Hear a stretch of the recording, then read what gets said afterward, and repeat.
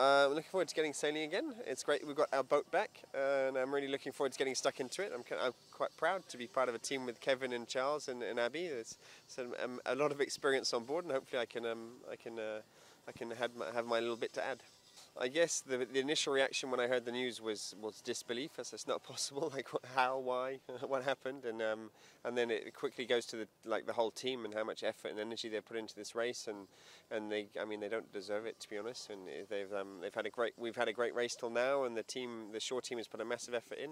When we go off on the leg, they're meant to have a bit of time off, and that didn't happen. So I'm really happy that they've managed to get the boat back here, and hopefully we can make them proud on the next leg. So I guess the logistical team and the technical team have had a big few weeks getting everything ready. So the boat just turned up yesterday, and they've been ready to hit the ground running. So the mast is ready to go in. The boat turned up 12 hours ago, and they're already fixing the boat. The mast is already in, and the sails are going on later. So it's a commando mission, but everyone's had the last week, I guess, to prepare for it and make sure that we're really here to make the best out of these 48 hours. And on Sunday, we'll be in the best possible position.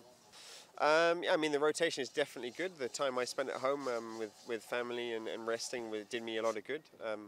And it's coming back here with some new energy, and with Charles is coming in with new ideas as well, and Kevin that kind of is the glue that holds everything together, and obviously his experience and talent holds the whole thing together. So it's worked well so far. So we're looking forward to this leg.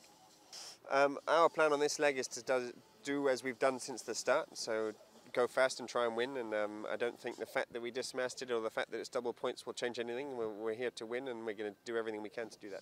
The mast is in, and we have the current leaders of the ocean race coming into the dock. Holcim PRB.